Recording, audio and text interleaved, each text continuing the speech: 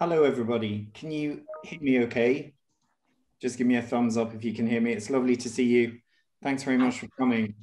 And welcome to Pathways. This is the third session. So my name is Carl Wallace. For those of you that don't know me, I'm the head of festivals here at the Arts Council.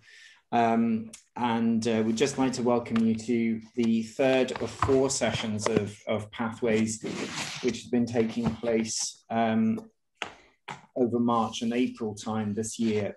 So I just wanted to just take a moment to welcome you and to cover a few points. My apologies if you've been before and you're hearing this as repetition. I just want to make sure everyone's aware of some of the things that we're doing in festivals, just so you have an update. So we just wanted to let you know that we're hosting a clinic, which is a festival information clinic, specifically about Arts Council funding available to festivals.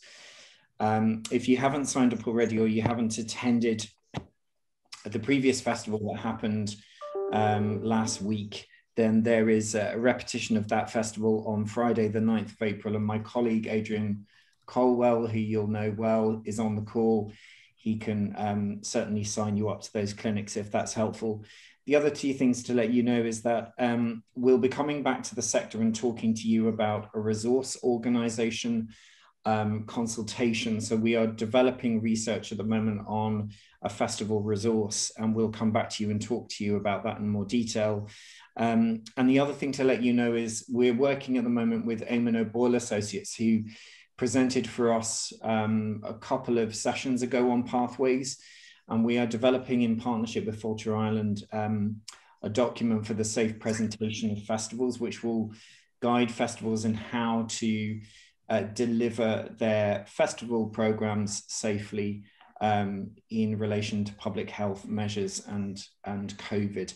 So we will certainly keep you up to speed on that.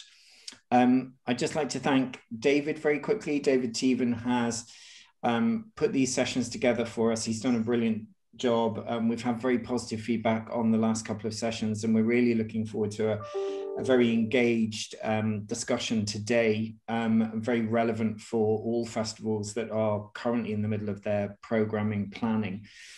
And just to thank our contributors today, which is Pádraig and Ruth and Ciara, Michael, Rob, Cliona, and Peter, who is with us in listening mode today and creating a reflection for us. So thank you very much. I'll hand over to David and look forward to hearing your comments at the end of the session. Thank you. Thank you, Carl. And hello to everybody, and you're all very welcome here. Again, I'm going to be succinct in my introduction. I've spoken about in the previous webinars about the importance of the festival sector to the arts in Ireland generally, and how much the Arts Council value the particular role festivals play alongside arts officers and venues in providing a very flexible and format that allows for arts events of significance on islands, in small towns and in larger cities, and often working with the arts officers and the venues. So festivals have been, are, and remain very important for the Arts Council. We also in the Arts Council recognise the extraordinary breadth of the festival sector that has both professional and voluntary festival makers, sometimes working together in context of a festival maker, professional festival maker with a voluntary committee, et cetera, et cetera. So it's a very complex territory, and we're hoping that in this webinar, we're reflecting that, and we're also responding to it. There's certainly been, last year, this sector presented, it was extraordinary resilient in responding very quickly to the challenges faced by COVID. But we also recognize that it's a festival that is vulnerable. It's vulnerable because we have small organizations that are stretching themselves constantly, and now they're being asked to stretch even further. So this is what this festival is about. The festival is about trying to respond to this breadth, to this diversity, to celebrate the resilience, and also to mitigate that vulnerability. So the sessions are run along a similar format. We have 5 10-minute presentations. This time, one of them is, we have 2 speakers on one of these sessions. So we would ask everybody to turn off to mute if they would during the session, the usual format for using a Zoom call that we're all familiar with now. After the 5 speakers, we'll have a short question and answers. Then we'll have a 5-minute break, and then we will move to breakout rooms. And today we have 4 festival makers: Helen Meany, Liz Kelly, Maria Fleming, and Tara McGowan, who are going to moderate those sessions. And Carl, myself, and Adrian, and Danielle Lynch, who is an academic colleague of mine, will be taking notes in those sessions. And those notes are then put online. So there's a resource for future festival makers and academics to look at. So to turn to today's session, this has been the hardest one for me to curate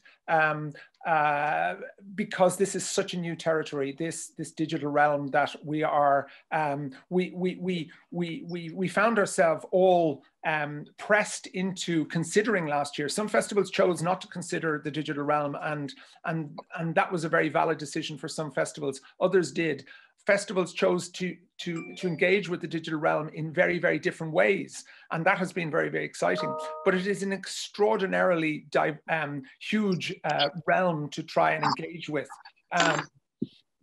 And to try and encapsulate into what is an hour-and-a-half session. And I hope that the speakers I have invited today will in some way provide a provocation and provide some glimpse of the different aspects and the challenges that we're faced. Festivals working with digital technologies is not new. Most of us would have been involved in social media, using social media to converse with audiences.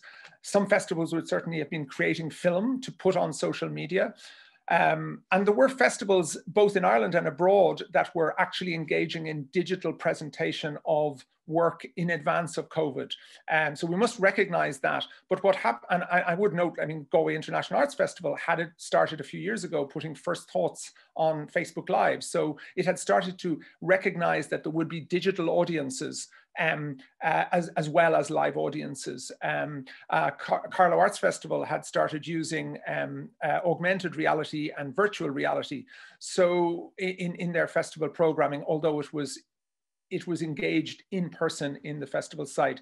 So this is not new, but what was new was this exponential increase of the use of digital technologies last year and the use of online platforms. And we all had to go through this extraordinary learning curve. And all of us, I think, went through different learning curves. A lot of my experience was, because I'm no longer actively making festivals, was in being an audience for the digital and the non-digital, the online and the in-person work that festivals created last year. And I wrote a piece from the Irish Times a number of weeks ago in which I tried to interrogate that position of being an audience. There has been a lot of discussion about, you know, the film and audiovisual recording and which ways we can do that, and that's certainly a concern of this sector. And there's also been, you know, the different types of broadcasting that can be used, and I think our speakers will reflect on that a little bit. But I wanted this session to also look at the audience. What is it the audience are experiencing, and how can we as festival makers understand that dimension? Because we're so used to understanding festivals in a very real sense of being in contact in person, in crowded spaces, and which is something very particular, that communitas, that sense of communitas that the sociologist Turner spoke about, that brings people together, has been central to our work.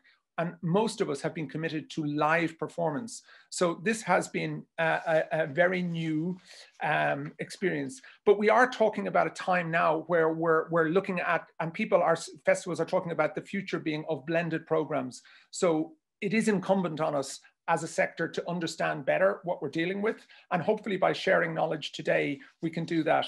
Before I introduce the first speaker, I want to just recognize Annette Nugent, Annette Clancy, Bridge Barker, Peter Power, Stephen O'Leary, and Mark James, 6 colleagues whom I spoke to during this time, who helped me to try and understand better what we were tackling and to define this session. So that is by way of introduction, and we're going to move to our first speaker now.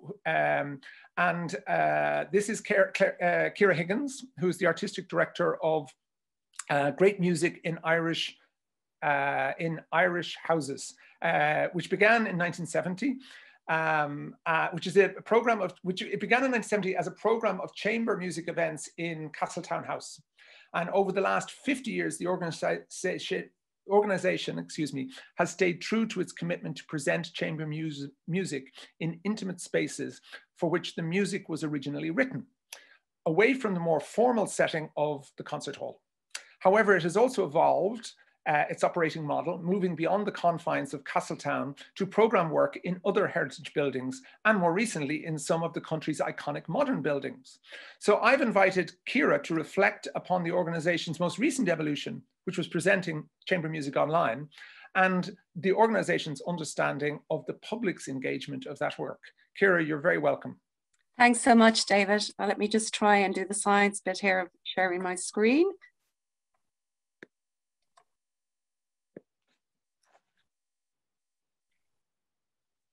And I'll just, while Ciara's doing that, I'd ask you, could you please all turn off your, mute your sound as well? Thank you.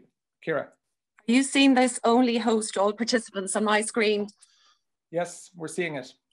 Oh, crikey. There we go. How do I get rid of that? No, it looks fine for us. It's okay for you? Yeah. Okay. All right. Okay, here we go. Good afternoon, everybody. It's great to be in the presence of so many kindred spirits. I'd first of all, of course, like to thank the Arts Council for inviting me to share some of our own relatively limited perspectives on connection with the digital public in 2020. You see before you a photograph of the magnificent Castletown House, which of course David has already referenced, was the founding, and indeed it's the spiritual home of the Great Music in Irish Houses Festival. The festival has been a landmark fixture in Ireland's classical musical calendar for 50 years now, engaging and we hope exciting our audiences through both good times and bad. It was founded by the visionary David Lang and has brought many of the world's leading musicians to our shores to engage in chamber music performances of the absolute highest quality. And it has equally provided both a platform and collaborative performing opportunities for many of our own Irish artists. Running from 1970, the annual festival in June is staged in a variety of spaces, including both historic and modern concert spaces and beyond. But whatever the stage, the high quality chamber music is always at the core of what we do, and our audience at the heart of it all.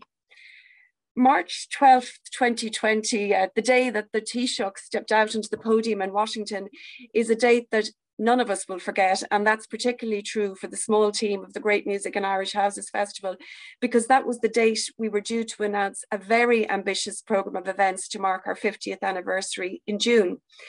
Looking back now, we were lucky in so many ways to have a big birthday to look forward to, as whilst it became very apparent from the outset that live events before our treasured audiences would not be possible.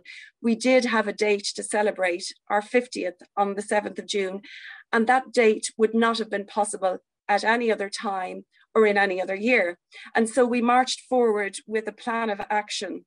Our first port of call was with our long-term partners, RTE Lyric FM, with an idea to reach our audiences through radio. And that resulted in something that was beyond our wildest dreams, because on June 5th, The Full Score, one of the flagship programs in RTE Lyric FM, devoted the full program, which is 3 hours of music, to Great Music in Irish Houses. This featured spoken tributes from an array of many distinguished musicians who had performed in the festival across the 50 years, and also used recordings, many of it from live experiences of the festival, to reach to our audiences. And in highlighting these many magical moments that the festival has created for Irish audiences over half a century, those tuning in, and that was in the region of 40,000, were afforded the wonderful opportunity not only to remember and reflect and think back about what this festival is all about, but also it reached new audiences, and they started to learn about what we do each year in June in some of our most historic and wonderful spaces. It was an absolutely fantastic start to our 50th birthday weekend. We marked the date itself on Sunday, June the 7th, by hosting a series of online interviews, discussions, short performances, including a multi-screen performance of Steve Reich's New York Counterpoint by clarinetist Carol McGowan, seen here on screen. And we had a series of special birthday messages filmed and posted online from artists and, very importantly, loyal audience members alike. Our online celebration culminated in an hour-and-a-half-long virtual birthday concert from the homes of 17 musicians from Ireland and abroad. We may not have been able to present in the intimate settings we are so lucky to present in each year, but we did give our festival audiences a chance to connect in these very, very difficult times.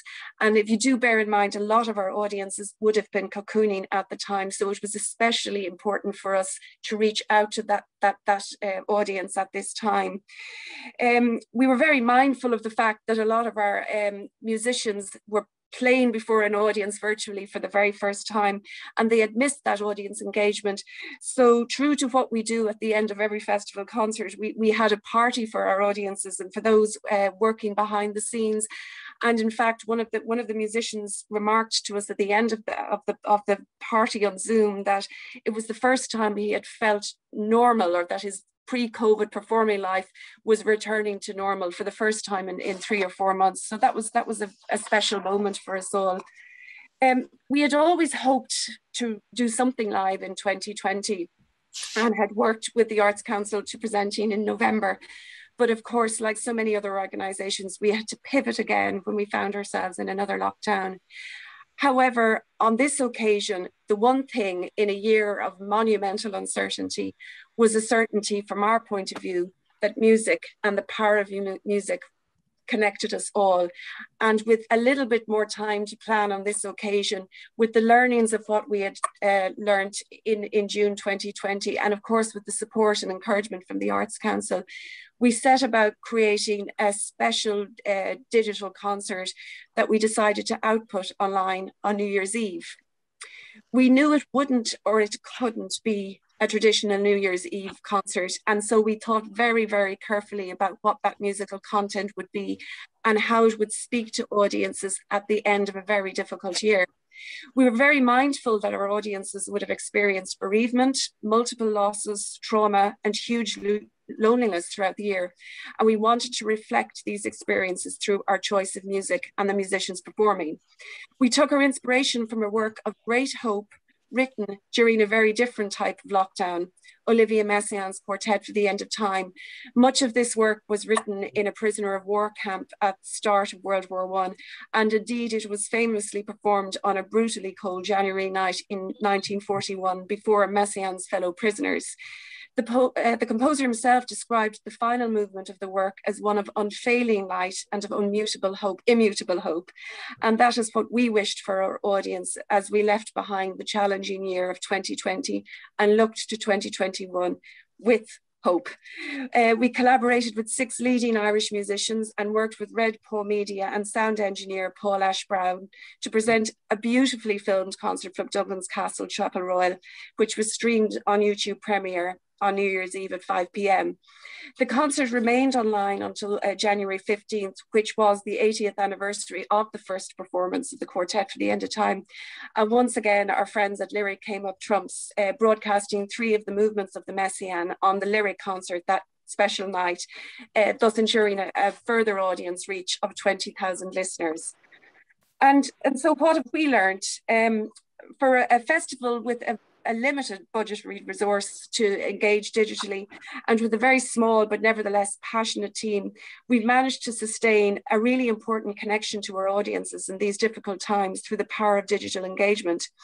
In the early months of lockdown, we worked collaboratively with musicians who would engage to perform at the 2020 event to shape a meaningful virtual concert experience for our audience, worthy of a 50th birthday. The initial output, whilst relatively basic, saw us engage an online audience 3 times our annual reach in just one day. This was a big eye-opener for us as a festival that has a relatively limited audience reach due to the performance spaces and the confines of the performance spaces we occupy.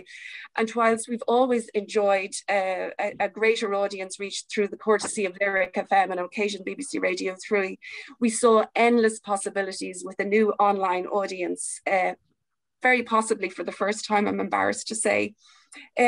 Our own audience profile includes many people that may be wary of coming back to the live. So going forward, it is unthinkable that this loyal audience base is not considered as we move to the next festival in June 2021. We realized that from talking to our audiences and to our colleagues in the classical music world, that as time goes on, an appetite for streamed concert after streamed concert is lessening. So new ways to engage digitally are now an important consideration as we put final plans into trains. Last slide. We still remain convinced of the fact that music, and indeed all the arts, connects us to one another. And so in programming certain events in 2021, we are looking now at the times we are living in and creating content that reflects these times.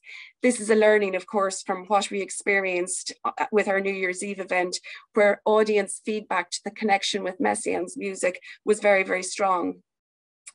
Whilst we've also learned how much this takes out of us. So as an organisation, we're starting to say to ourselves that we need to cut ourselves a little bit more slack, give ourselves some time and be patient with what we're doing. As festival makers, we have 2 very potent ingredients to draw on. We have one another, and we have our loyal audiences we have built and we can continue to learn from. If there is anything that we have learned from these times, it is to engage with one another and our audiences more than ever. We're really lucky as festival makers to have been afforded this opportunity to meet and listen to one another in these and in previous sessions organised by the Arts Council. And I look forward to hearing everyone else's experiences this afternoon, and once again to learning from you all. Thank you very much.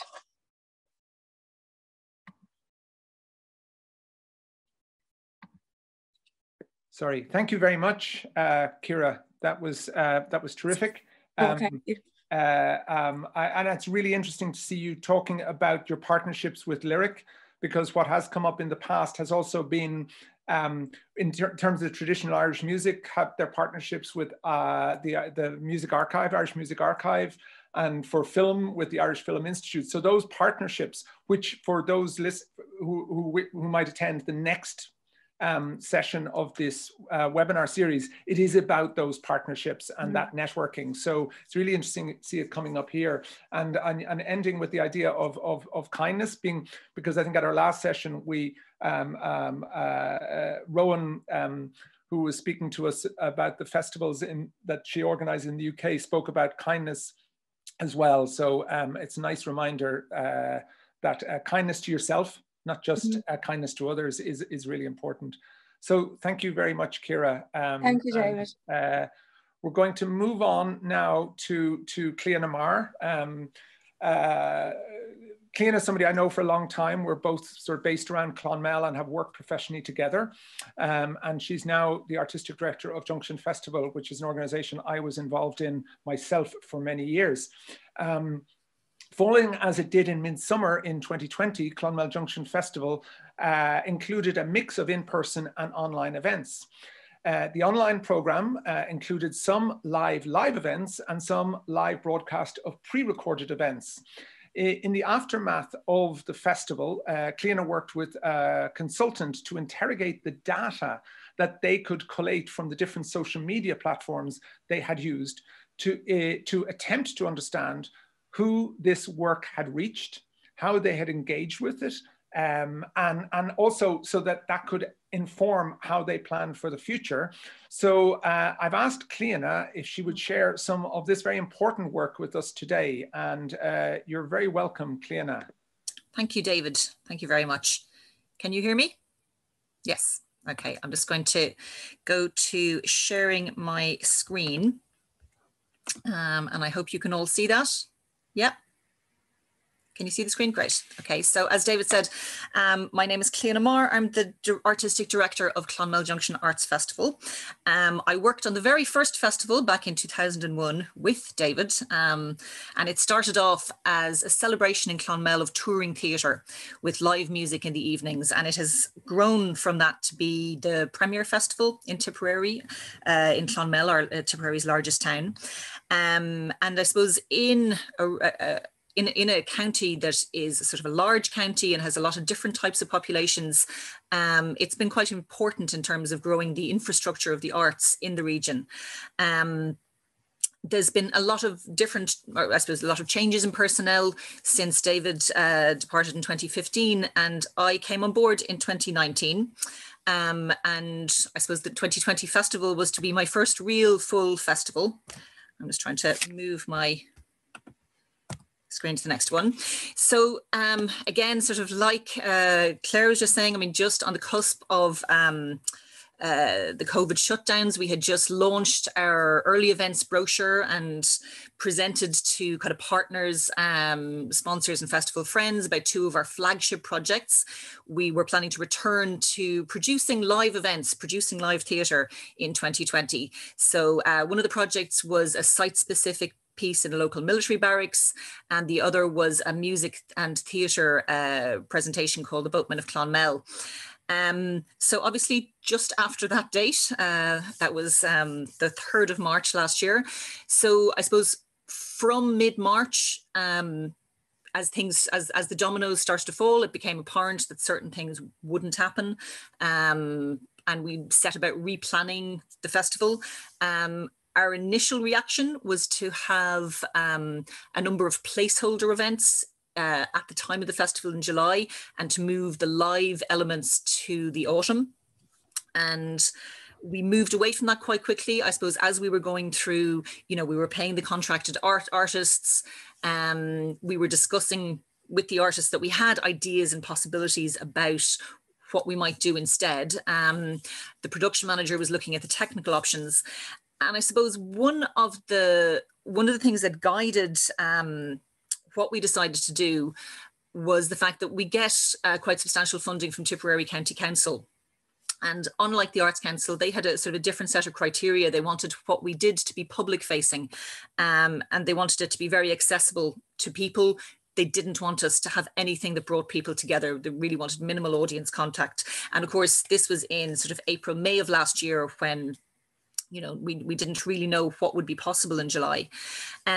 We decided to move ahead with a planned event at the end of April for Poetry Day Ireland. So we planned to have a really, really simple online live event, live onto Facebook on the 30th of April. And it was really wonderful for us because it was an unmitigated disaster. The poems themselves were gorgeous, but we had big problems with our comms. We were all communicating using different systems. The website crashed because the volume of people logging on simultaneously was too great. We discovered how bad the broadband in the Clonmel vicinity actually is. So it definitely led to, I suppose, an interrogation of what we could do in the summer, but also, it led to one of our other elements, which was we did a publication of the poems read as part of that poetry morning. And we sort of did a series of banners throughout the town centre with a line from those poems. So I suppose one of the things that was useful to me was just before the festival last year, we'd had the Changemakers Conference, and I'd attended a workshop with Ali Fitzgibbon. And she had mentioned how when you're faced with changes and decisions within an organization, it really helps to just go back to have a solid mission statement and to go back to the mission statement. So as I was planning what we were going to do for 2020, I kind of went back and said, well, our mission is to engage the audiences in Clonmel with art, and it's to support local artists and to bring national and international artists to Clonmel. So one of the first things we did is we continued with a project that we had funding from Creative Ireland to do in association with Music Generation, which was to do a series of rock ensemble workshops and art workshops with young people. We had originally planned to do them by Zoom, and then that was the period where you had all that Zoom bombing. So we moved to StreamYard. So it really helped kind of impact the platforms that we were using. And then we looked at the other projects that had already been planned for the festival. I mean, we had a very solid program in place, and a lot of the conversations were based around what do you feel comfortable doing? So, for example, the School of Looking, Anne Cleary and Dennis Connolly, they're based in Paris. They were definitely not going to be traveling to Tipperary to do a festival that involves putting helmets on your head. So we spoke a lot about what they could do, and they put together a series of 7 documentary videos that we streamed throughout the festival. Roger Doyle was did participate in a symposium, but he was also going to play a concert, and he wanted to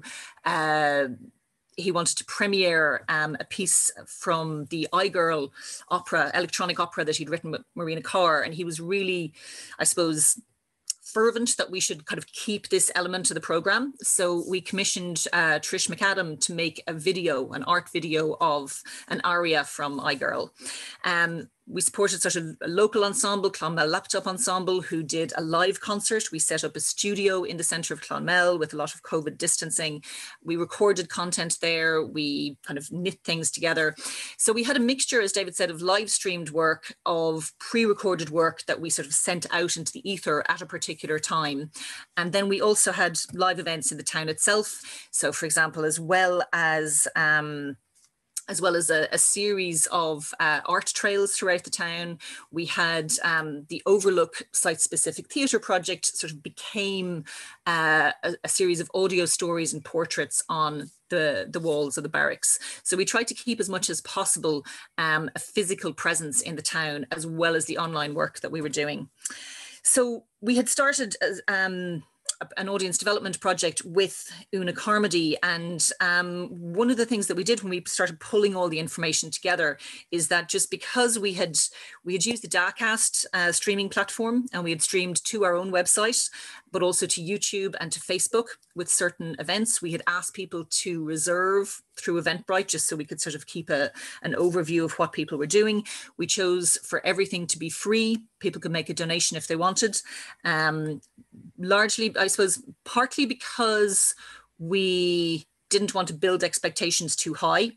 This is possibly based on our Poetry Day Ireland experience, but also because we felt that the communities that that our audiences are in were very challenged by job loss and things like that. So we wanted to really look at our reach rather than at our box office. I suppose when we examined the figures, when we drilled down, the data set that we examined was taken from the 4th of July to the 4th of August. And you can see there that of that, so the overall figure was almost 70,000 people viewing events within the festival, 13.7% in real time and 86.3% post-event. I think that's quite kind of interesting going forward in terms of how we program things. We won't have anything as long as 1 month out, but it definitely helped, I suppose, to reach a different public. When we looked at the geography, when you look through Eventbrite, you have some very, very specific information coming in. We had Clonmel versus Tipperary versus Munster. When you move to Facebook, you have just Tipperary versus Munster Dublin. When you move to YouTube, you just have Ireland. So it's quite difficult to compare like versus like. Again, one of the statistics that depressed the production manager was the fact that such a high percentage of people engaging with the digital events did so by phone and tablet. It's, you know, when you've put a lot of thought and consideration into the production values and the quality of the sound in the picture, you'd hope that more people would kind of look on a PC. And again, that's probably something that will be that will inform the messaging that we have going forward. However, a positive statistic, you know, we were worried with that sort of almost 70,000 views that a lot of those were like the 3 to 10 seconds. But in fact, we had over half, we had 59.4% of the events were watched as an entire piece, as opposed to 40.6% with a partial watch. And the events that we had were between 10 minutes and 90 minutes long. So there were a lot of different lengths of kind of event there in that. I suppose some of the post-event watch can be explained by this map. So right at the center there, you have Clonmel in blue, which is where you have strong broadband, and the orange are the areas where the broadband is poor and to be developed. So as you can see, sorry, I'll go back. So as you can see from this, you know, the minute you get outside the major urban area, there's very, very scant broadband for people. So that, as well as the work that we did with Una, looking at the audiences, looking at the potential for future audiences, kind of engage what we're doing this year. So this year, we're definitely going to keep that digital sense, that new audience that you find through digital presentation. But I think we're going to be braver in terms of the output. We're going to be braver in terms of the concerts and the theatre, where we're going to have live streams only. We have a capacity building award from the Arts Council, with funding also from Tipperary County Council. We're building a geodesic dome, which is a specialised construction for performance. The sides of the dome should be able to lift up if we need to be in an outdoor configuration, but we will also be able to live stream from the dome. So the idea is that everything we program in the festival is possible in level 5. I think last year we pivoted so much, our heads were spinning, and I think back in December, we decided that we were going to, I suppose, make this slightly pessimistic decision to plan for sort of level 5 and then hope that we can have audiences with that. I can hear Mr. Teevan coughing, so I'll wrap it up there. And thank you very much for your time and for your attention. Yeah. Well, thank you very much, Cliona. And I'm looking forward to seeing this dome when it appears in the public realm.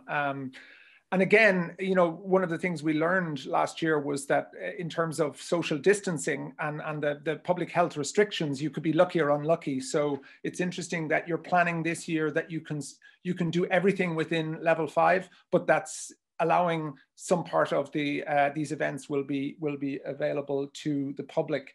And I was really fascinated by that idea that those figures and how the different platforms give you such different information. Perhaps our final speaker will touch on that, because I know Rob has some experience within that area. So Cliona, thank you very much. I'll be watching from above the hill from my poor broadband area outside of Clonmel, hoping that I can come in and see things in reality. We're going to move on now to our third speaker, who is another multidisciplinary arts festival. So apologies to the single art form festivals that we have such a dominance, but I did feel that both Cliona, in terms of that that granular data that was looked at was particularly interesting in terms of seeing how that could inform the future.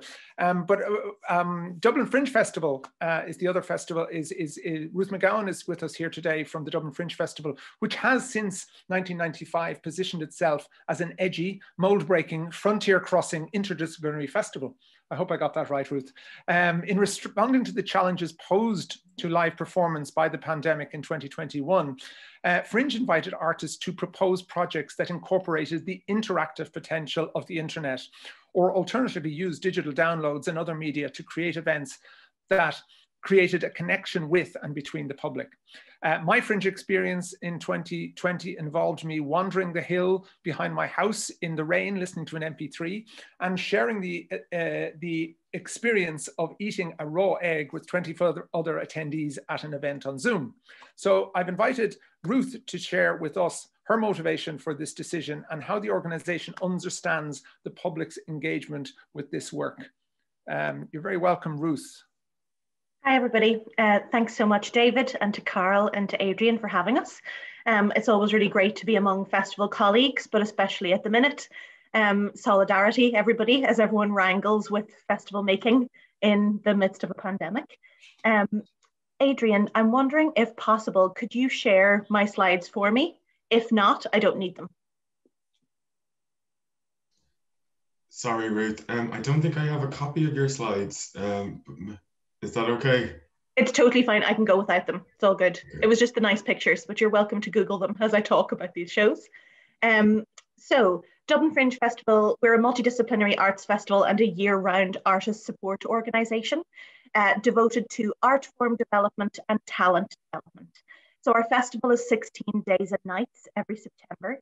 And year-round, we have a workspace and a training and skills sharing programme at Fringe Lab, our building in Temple Bar. And what really sets us apart, I guess, or what people know us for, is we're a festival of firsts. So everything that happens in the festival programme is happening in Dublin for the first time. And the festival programme is always 2/3 world premieres. And so I'm going to talk to you about our curatorial approach to work in the digital space and to share some examples of commissioned work made bespoke for our festival last September, which we titled Dublin Fringe Festival Pilot Light Edition. Every festival is different, so I can only share how we set about making a festival that would feel like us. And I hope that some of that learning might be interesting or might be useful as you all set about making festivals that feel true to you and to the ethos of your festival. So Fringe has a spirit of experimentation in its DNA. A lot of the artists that we work with are at the vanguard of formal innovation and are interested in pushing the boundaries of what performance can be or performance can do. So when it became clear that making our festival as usual would be impossible, we knew who to turn to. Artists are very much our compass, so we asked artists whose practice had a focus on intimacy, on play, and on formal innovation, what we should do. And they immediately responded with really exciting ideas about new pathways to shared experience. We knew then that we could make a festival within the public health parameters that would be satisfying to audiences and that would give the artists the resources they needed to get back to work. Crucially, we wanted to make something that would feel true to our festival and that would give audiences the kind of fresh, wild, strange experiences that they come to Dublin Fringe Festival for. And so we commissioned a number of projects that would bring artists and audiences together in new ways. The mission statement for us was to consider the possibilities of the digital beyond work on screens. So how could we create tactile, intimate, sensorial experiences for audiences using technology as the messenger or as the venue? And so we set 3 curatorial principles. Number 1, nothing that was a diluted version of the artist's idea. So something that existed, that this form was the only form that it could exist in. The full artistic gesture of the work could be realized in a digital space. Number 2 was devotion to real-time shared connection between artist and audience. So we wanted to offer embodied experiences where the audience would be active participants. Nothing you could press play on and then walk away and do the dishes in the background. And number 3 was we wanted to make projects, realize projects that you would want to see no matter what the year. Things that would be interesting in 2017 or 2027. Not just pandemic time fun, actual fun. So I'm going to share the details of 4 of our commissioned works that fit that brief.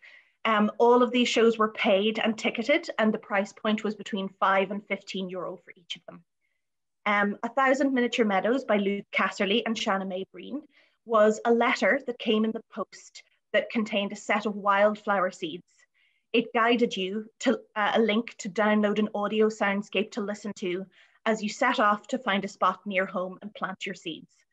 Participation made you part of a nationwide planting project, and this spring, 1,000 Miniature Meadows are blooming all over Ireland, from the Aran Islands to Cork to Donegal. It's sold out at Dublin Fringe Festival, but you can get a ticket if you'd like to participate. The Backstage Theatre in Longford is presenting the show this month. Next up was Initiation by Matt Bratko and Frank Sweeney. Here's where the raw egg that David was talking about comes in. So it was an audio experience on Zoom. The audience were sent a shopping list in advance, and you were required to present all the items on the list on arrival on Zoom. You were checked in. If you didn't have everything on the list, your name wasn't down and you weren't getting in. So it was a sophisticated soundscape that narrated a story of accidental cult initiation, and the audience participated in dares that matched the tasks asked of the protagonist. It was checked on Zoom each time in each round, and if you didn't do the dare, you got the boot and you didn't make it to the end of the initiation. Next up was A Rain Walk by Andy Field and Becky Darlington, which we co-commissioned in partnership with the Arc and Norwich and Norfolk Festival. This was a weather-specific performance. Showtime was whenever it started to rain. So a shiny silver envelope containing instructions to download a soundscape, put on your coat and wellies, and head out on a walk near home, guided by the reflections of children from Ireland and the UK about weather. So that was another piece of work that came in the post. And then the 4th one was 2050 by Dan Colley and Fionnuala Gigax. This was an interactive, unrepeatable live performance on Zoom with a different guest artist attending every night and being interviewed by Fionnuala. The guest artists included Travis Alabanza, Amanda Coogan, from all across different walks of life and different styles of performance. And what was really special about that show is it really created a community among the audience. So lots of people came back to see it more than once, to see how the show would be different with a different guest. I wanted to share some things that we're still questioning, because making work in this way is new to all of us. We're thinking a lot about terminology. Digital doesn't cover the breadth of this work. So we've been using the term remote art experiences. So shows where artists and audiences aren't sharing space, but they're sharing time. We're questioning context, how we view and how we talk about these artworks. We feel that remote art experiences like this are an evolving art form of their own. They should be considered that way by audiences and by critics, and not reviewed in comparison to a live experience, because it is a different thing. We're thinking a lot about hospitality, how audiences can be hosted, can be catered for and welcomed when we don't share physical space. And we're also thinking a lot about upskilling and peer-to-peer learning for artists who may be thinking about making this kind of work for the first time. So our Fringe Lab team have put together a series of workshops to share the skills of the artists that work in this medium with those who are maybe thinking about it or thinking about dipping their toes into making work in that way. For example, we had a DIY live streaming workshop presented by Dead Center.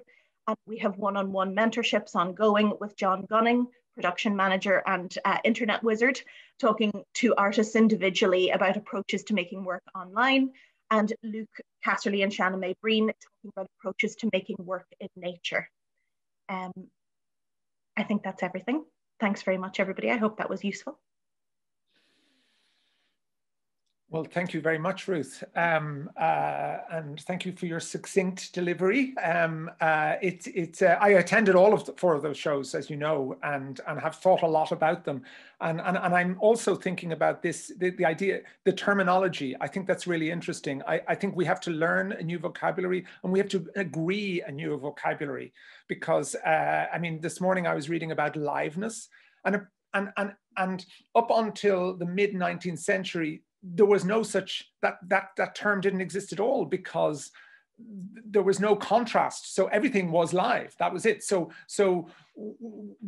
TV brought in, or recording brought in, the concept of liveness. And now we have these multiple types of liveness. And last week I was reading another thing about, you know, and this, I reflect on this in terms of Junction Festival, because I found the liveness when I was watching the Junction Festival events. I was aware of Cliona and Colin and the people I knew in Clonmel who were watching it at the same. Much time when I attended a festival in Vancouver recently, where I know the people, there was a sense of that liveness with them, the presenters, rather than the artists. So I do think you're absolutely right. I don't have yet, I think that vocabulary is coming. And thank you for providing us with that provocation. Maybe Fringe will produce the little booklet with the language for us as part of your ongoing excellent work. So thank you very much, Ruth.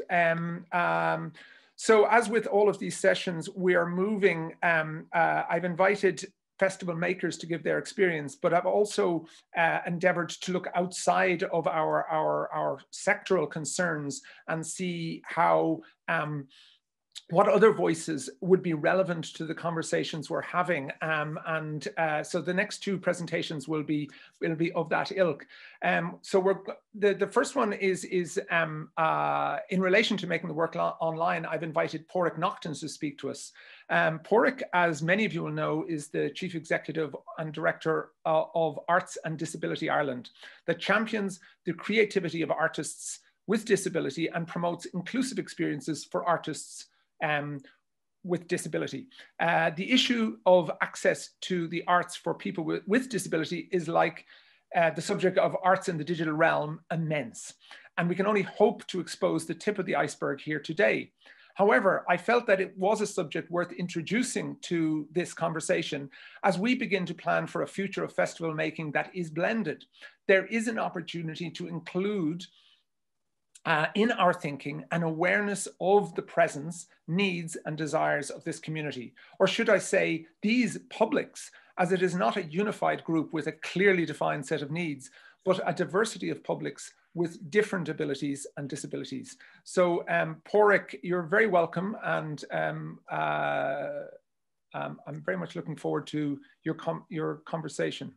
Okay, thanks very much, David, and good afternoon, everyone. I'm going to try and share my screen now, and tell me if this works, and then we'll get started. Is that on screen?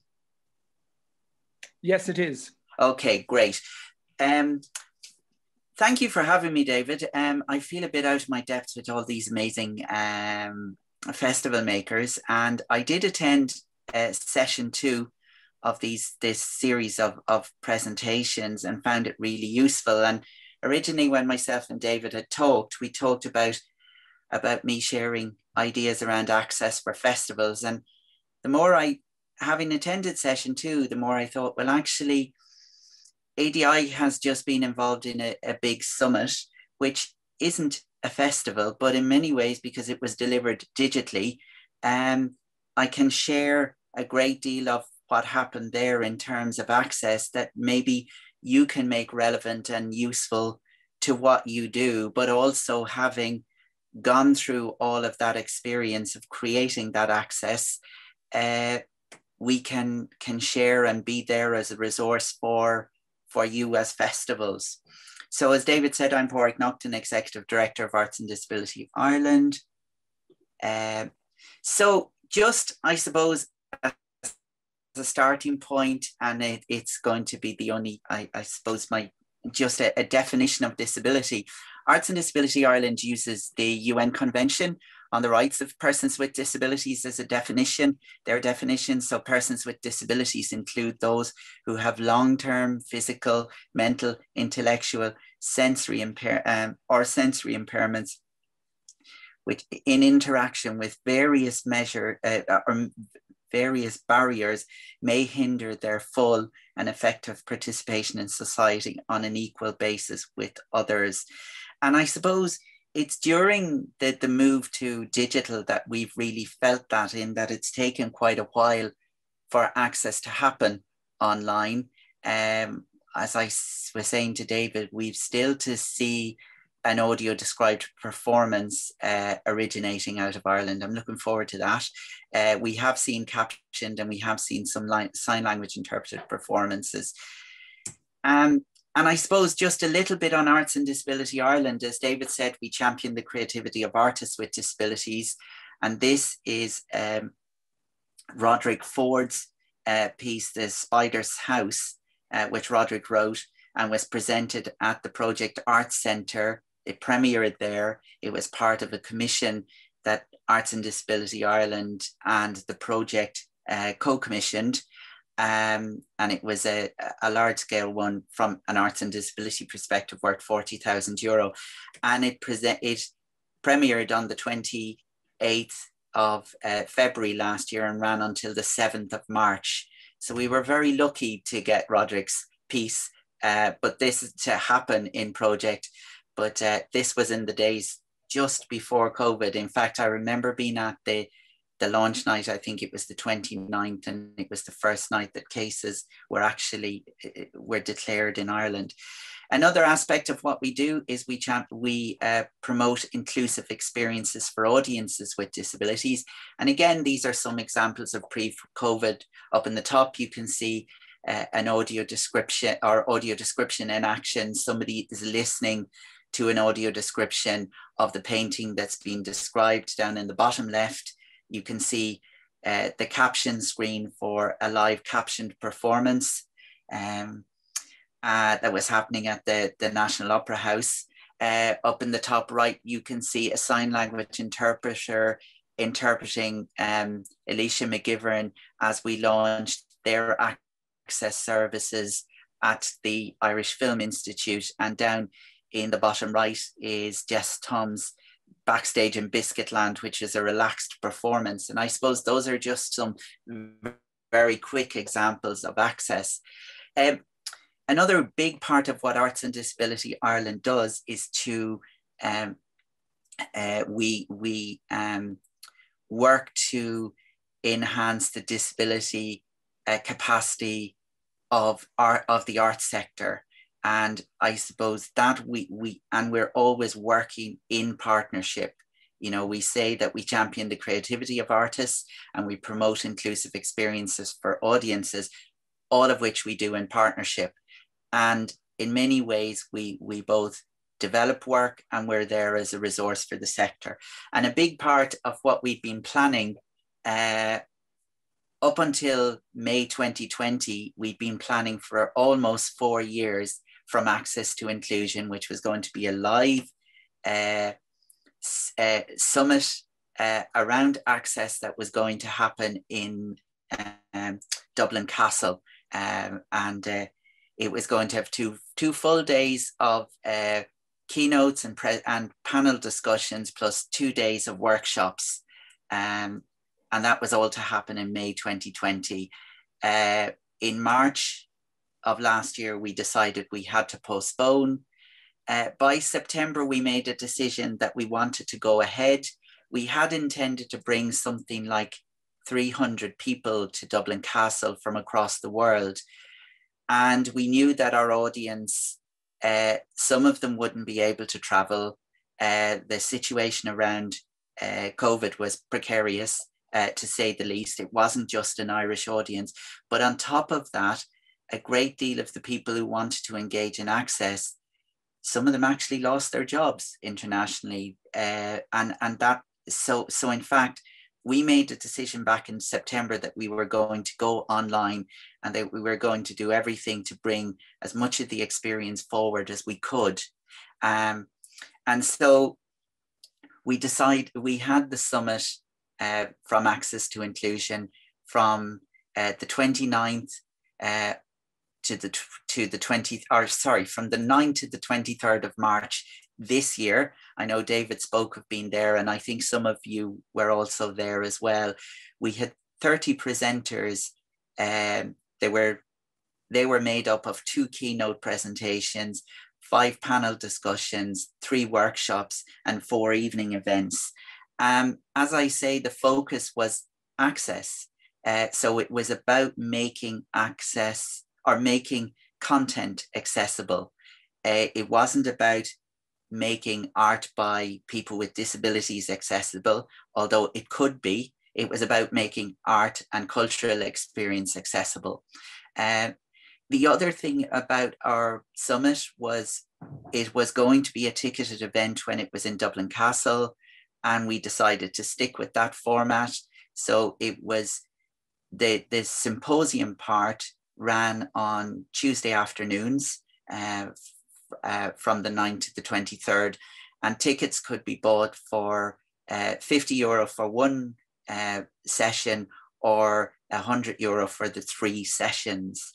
The evening events were either free or ticketed through our partner organizations who actually ran them. The workshops were free. And I suppose this comes to the key thing was about access, was just to show you what it looked like. This is a typical conference screen. So you can see our speakers in the middle. You can see me. I've grown a bit hair since February, March.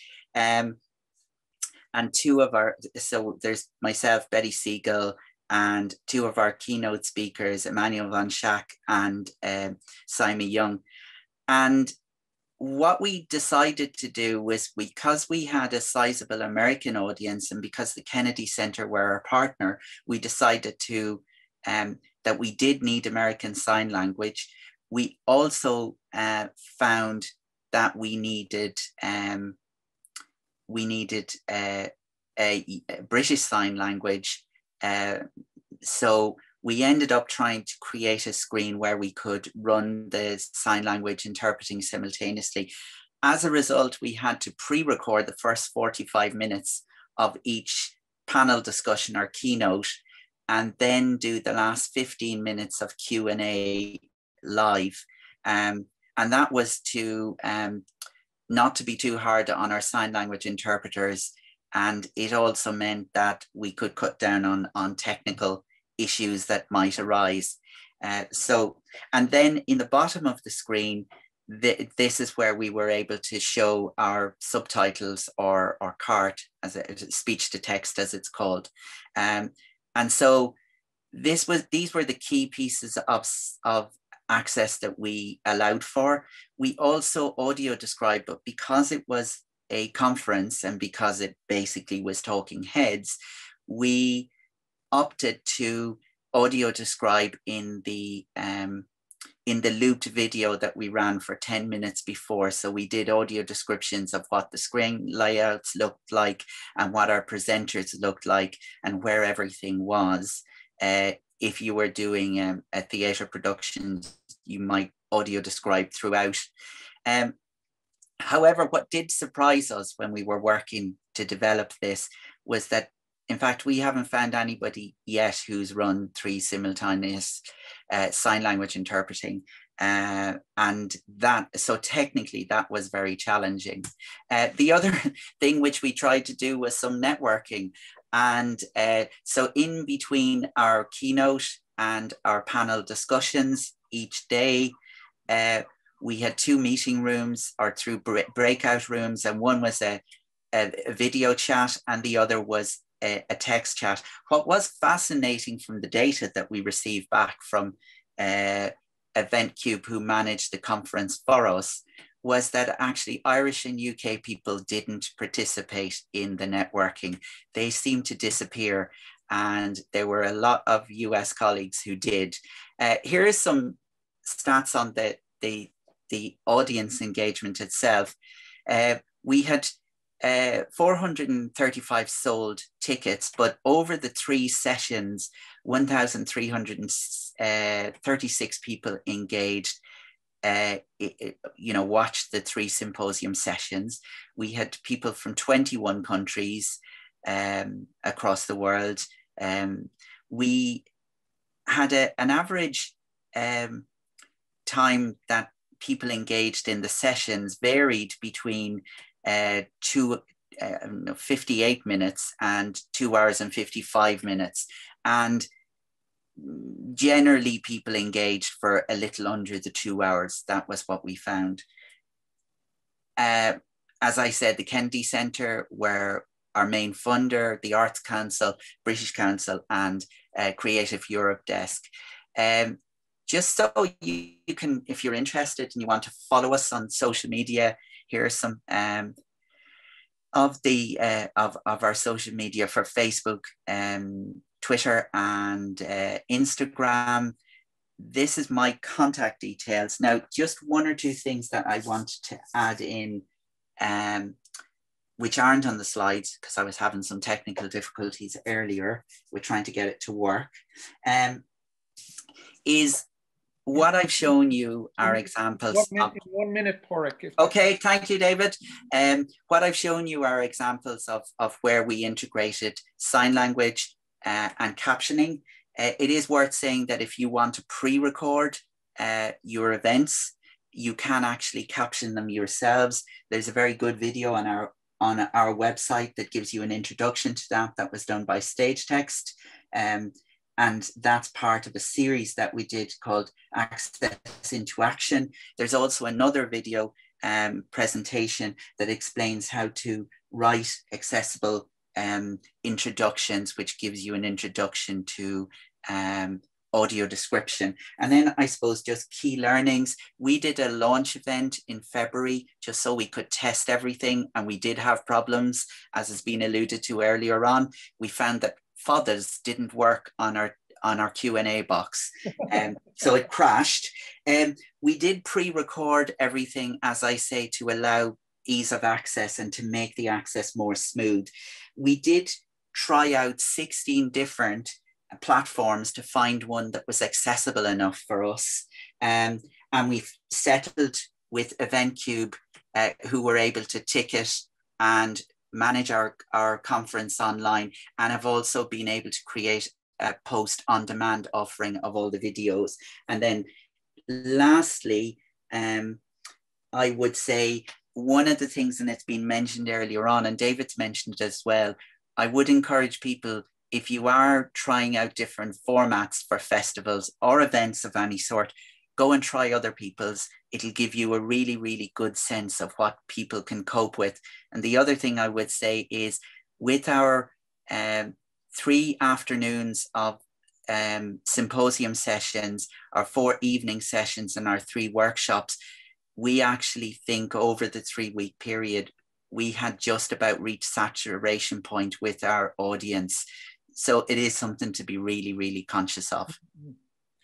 Thank you very much, Pádraig. And it's interesting you bring up the idea, the fact that ADI works in partnership, much like we've seen in terms of the music with great houses, great music with Irish houses, the partnership with Lyric. These partnerships are so important. I would certainly urge, it was one of the things I learned at the conference, which I think might be worth sharing for festivals, is that it's okay to start small in terms of introducing initiatives within the festival that support access for people with disability. And the other thing was a message, and I did attend one of the breakout groups, and I would agree with you, it was exclusively Americans that were there, so I would verify those statistics. But one of the feedback there was that ask the people in your community. Sort of, I'm thinking maybe, you know, that it's okay not to know what's needed. So being aware of who's in your community and reaching out to them and asking them, what do they need? not presuming that you know what you need, but then also going to ADI if you do feel that you want to take these steps. I know Pádraig and the team are incredibly resourceful, and it was lovely to see a picture of Biscuitland, which was a production that we spoke about, which I saw in Edinburgh myself and absolutely loved. So congratulations for bringing that to Ireland. So we're going to move on now to our final presentation before our short question and answers, and then moving into the breakout rooms.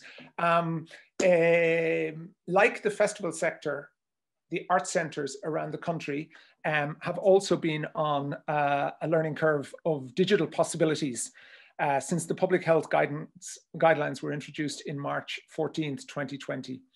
Responding to this challenge, Michael Barker Caven, the artistic director of the Civic in Tallaght, established Project Protein, a training and mentorship program for artists who want to better understand the possibilities for creating and disseminating work online.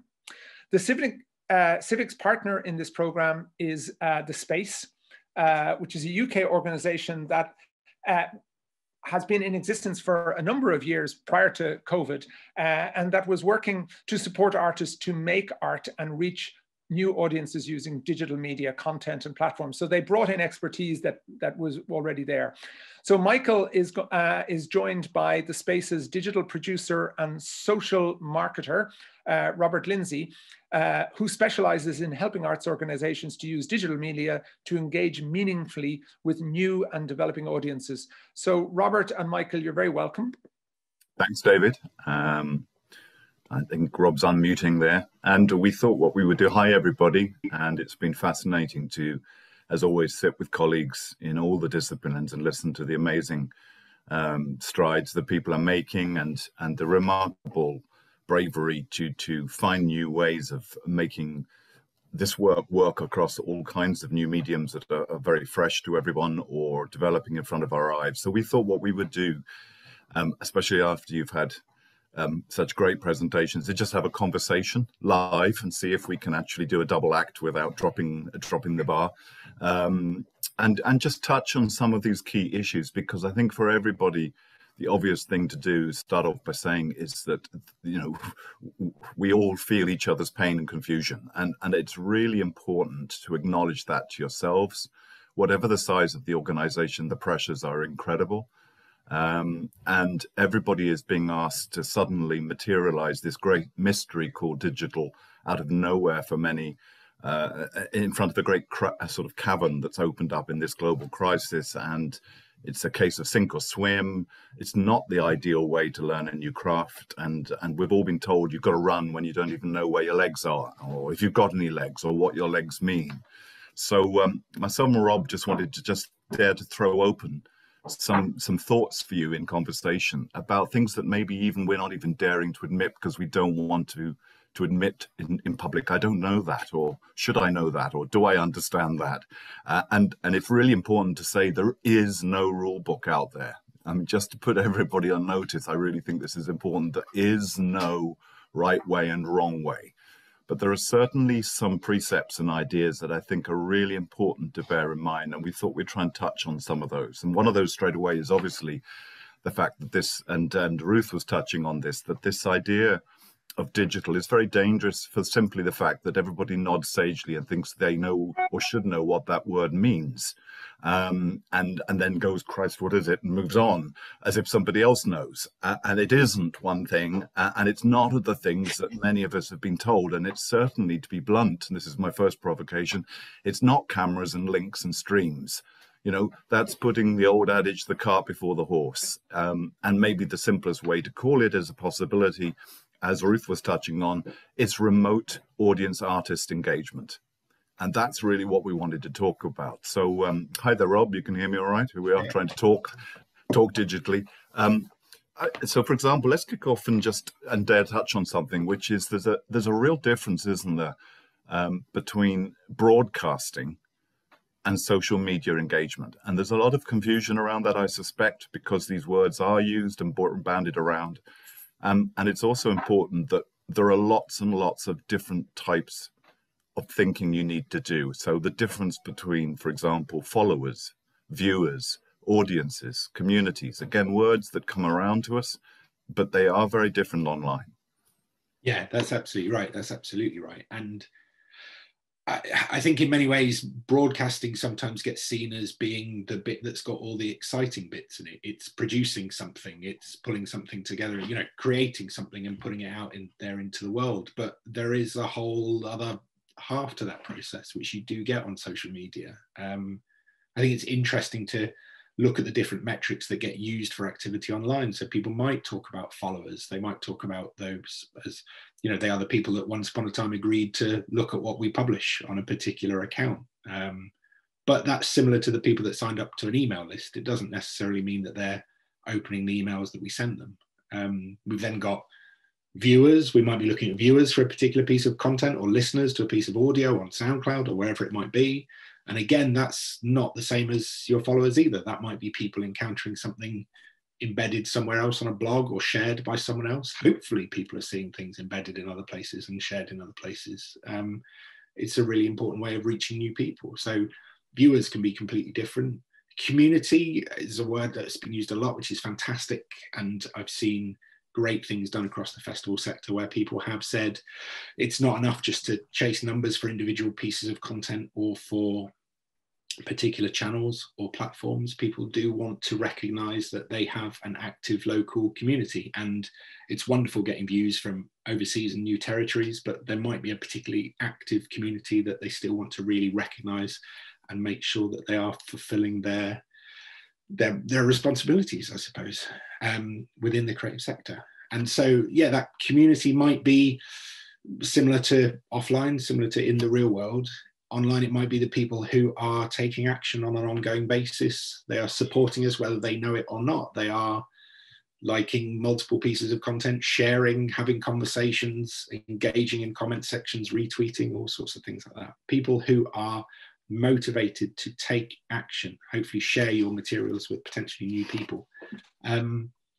And then exactly as Michael said, there is no kind of rule book. There is no right answer to a lot of this. When it comes to defining the word audiences, those of you with a marketing background will know that's the tip of an iceberg that splits down into a number of different branches. That was a horrendous metaphor, apologies. But this idea of audiences is absolutely up to you to define and to prioritize. It may include views for a tentpole piece of activity. You might be looking at followers for growth on a new platform. You might be looking at your community and trying to get shares and embeds. You may be breaking it down even further again, looking at filters such as geography or particular demographics that you're trying to reach. But it is, you know, it's all possible, but that definition of audiences is a decision that needs to be made by you and your teams, and then ensure that your behavior online does recognize that.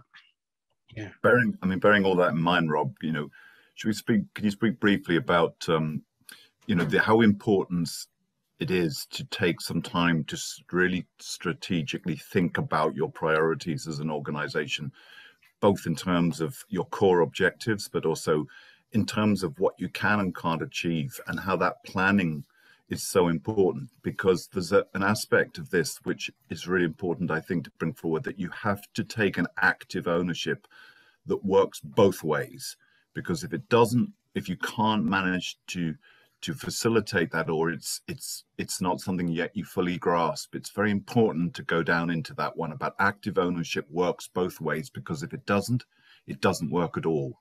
Yeah, you're absolutely right. Every single thing that we're putting out into the world, we're doing so in order to generate a response. There will always be more opportunities online than we can possibly take up. There will always be more platforms than we can sustainably manage. There will always be more people in more places that we could conceivably offer more creative brilliance to. You do need to really have a look at what is going to generate the responses that you need, what's going to generate impact. And yeah, whatever response that might be, you might want audience feedback or support or press attention.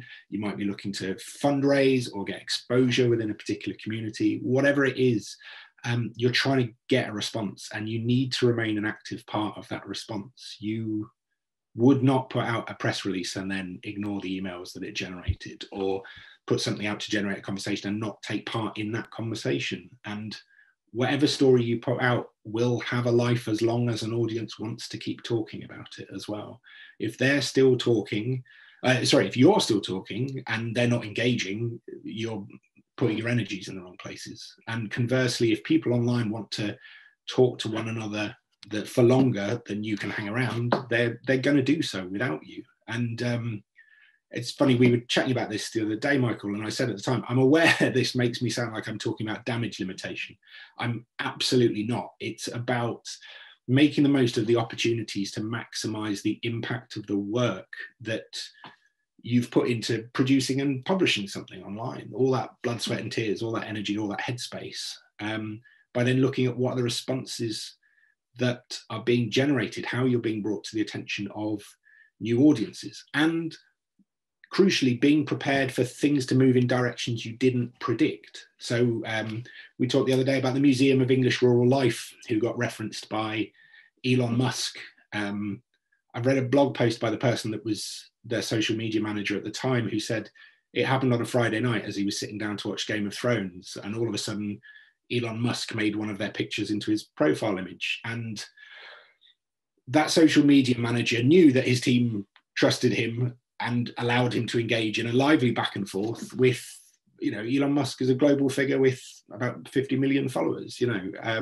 They were able to engage in that quickly and with humor and wit, and the rest of their contemporaries in the kind of social media arts world had logged off for 48 hours, 72 hours. It made them look all the better for it, because they knew what audiences they were trying to reach on that platform and what tone they could take, and generating vast amounts of attention that they could not have generated for themselves. They just had that trust and that understanding. There's a really nice line I saw, and I'll say this very, very briefly. This was someone at National Museum Scotland who said recently that not all great discussions on social media will make sense in your CEO's office or printed in your board papers.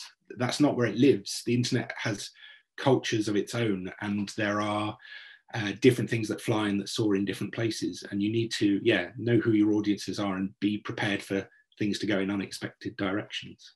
That's about really acknowledging your strength in limitation and doing that really well, whilst also being ready to react with ambition, isn't it? That actually, again, coming back to this point about the pressure to think you need to be everywhere at the level of some large organization and somehow competing in that space, that can be a grave mistake, because that's not your strength. Your strength may be to really identify how you're going to find a key engagement program and limit it to those strengths and just do it really well, rather than thinking that scale will make a difference, and at the same time being ready to react with ambition, isn't it?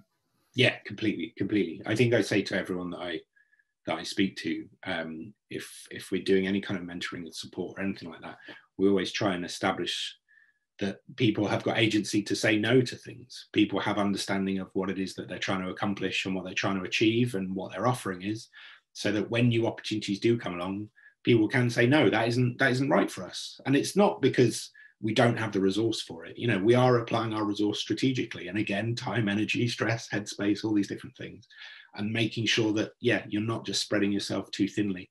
Again, if you set up a presence on every single platform that comes along, and then every single one of your efforts is wildly successful, you've got a completely unsustainable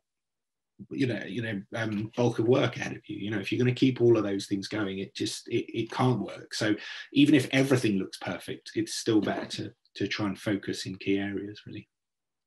And there's also something very important that is very rarely touched on in these conversations, which we really do need to bring up, which is that there are very true particularities about the scale and power of many of these online platforms and the way they operate. And for example, the determinant and the growing determinant of the algorithm.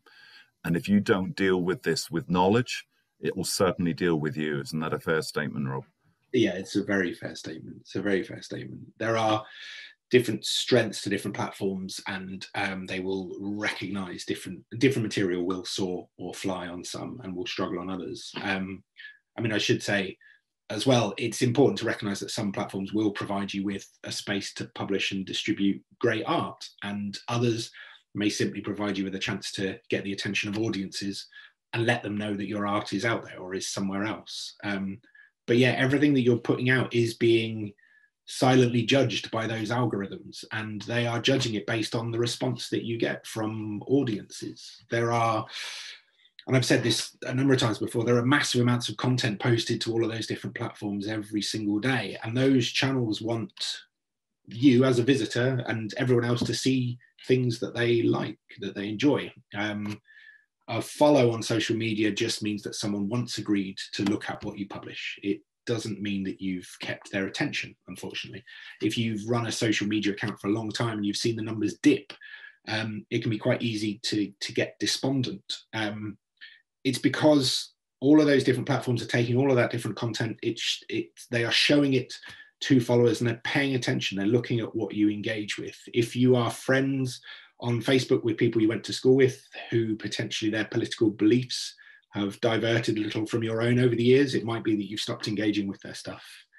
If you are friends on there with family members who have just got interests that aren't exactly the same as yours, or there's no reason to kind of engage with them, it might be that you don't want to unfriend them because you're going to create a ruckus at Christmas time when the family gets together, hopefully. But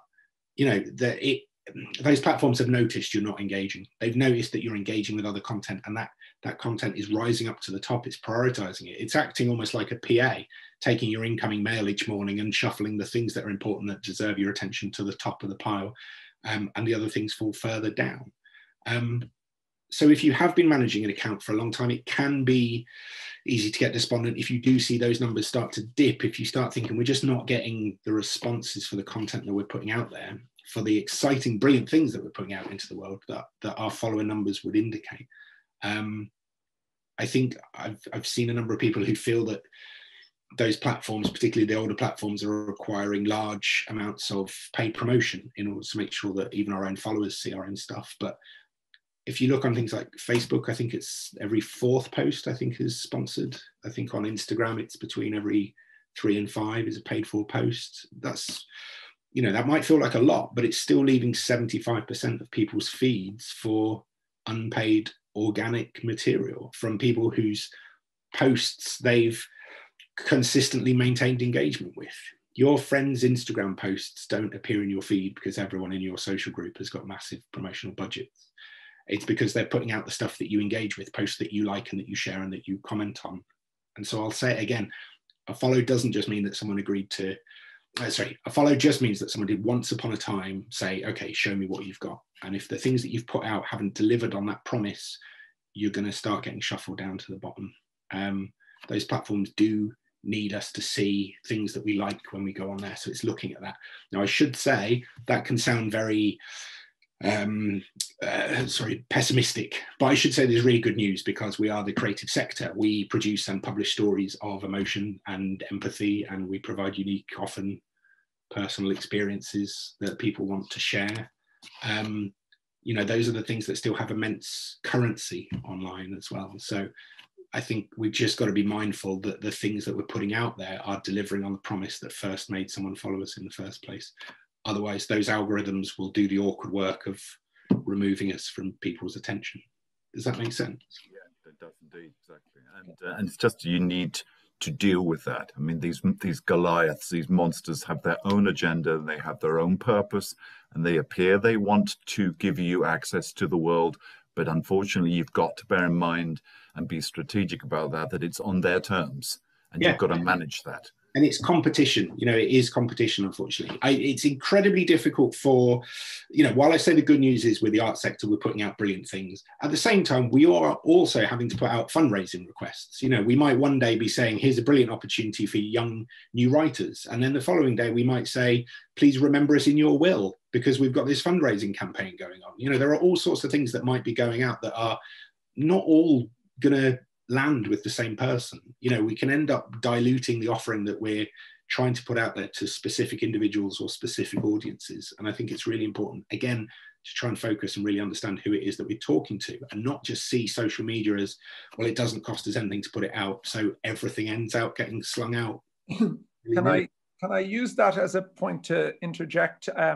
I have no doubt it seems like we've joined a conversation you've been having, and I think it's a conversation that will continue and is very much part of this program that you're running. And that idea that you just touched on there, Rob, of knowing, of getting some understanding of I mean, we managed to do rather well talking about online, and the algorithm only arrived in after 75 minutes, but that is a huge part of the understanding of this. But I think when I was at the Theatre Forum conference that Michael and was involved in organizing, you were at, is having that some understanding of what the platforms can do, but also recognizing who it is you're trying to reach. And that time spent in advance will be of immense benefit.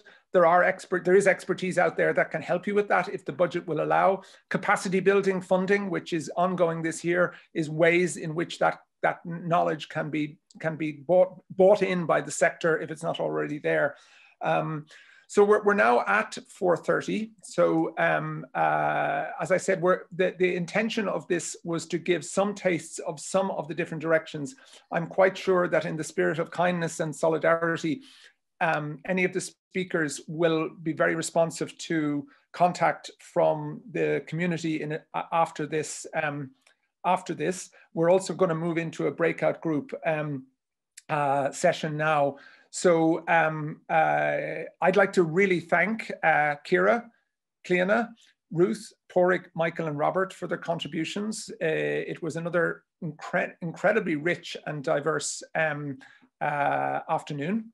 It just reflects the diversity of the arts in Ireland and the richness and the strength of this community, which is hopefully going to see us through that, and a little bit of kindness and the hard work that we're putting in. So we do have one more session in this series in 2 weeks' time, and Carl and I are also looking at the notes and the feedback about, and with a view to seeing how we can follow on afterwards, so that we're not just ending when this is over. So we hope that you will join us. We have the breakout groups, which will be Helen and Liz and Tara and Maria are going to be moderating, and I'll be sitting back with Carl and Adrian, and we will be listening. So thank you all very much for attending.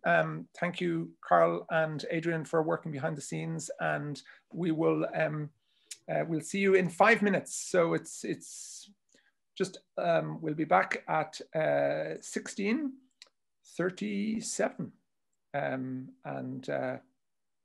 take care.